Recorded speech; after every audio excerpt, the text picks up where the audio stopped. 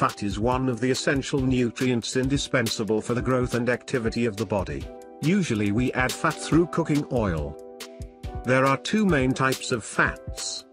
Saturated fats, high in pork, beef, chicken, duck, butter, cheese, whole milk. Unsaturated fat, many in plants such as soy, sesame, peanut, olive, sunflower. Excessive use of saturated fats increases the risk of obesity, cardiovascular disease, diabetes, including gastrointestinal cancers. Vegetable oil contains high levels of unsaturated fats, which are good for the body, and provide essential fatty acids such as linolenic acid, a good acid for the formation and growth of brain cells and sagittal cells. Open eyes in children. For adults, these fatty acids help convert blood cholesterol into the liver to convert into derivatives that do not block blood vessels, thus helping to prevent the risk of atherosclerosis, arrhythmias and thrombosis. This reduces the risk of myocardial infarction, stroke, and hypertension.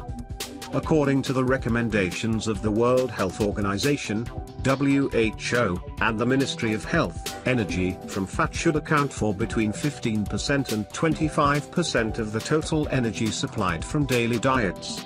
Do not use more than 4 teaspoons of cooking oil per day.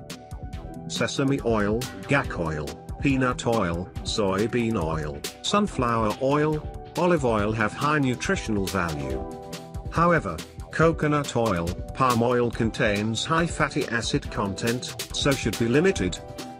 For children under the age of 5, the body is growing fast, so it needs a diet rich in fat, which accounts for 35%-40% of daily energy needed to perfect the nervous system, especially arachidonic acid. To ensure the supply of fat to babies, parents should supplement 1 to 2 teaspoons of cooking oil or fat, which can alternate 1 serving of fatty oil. Note, some imported cooking oils are only used to mix the salads. If fried, it is not good for your health, especially for young children.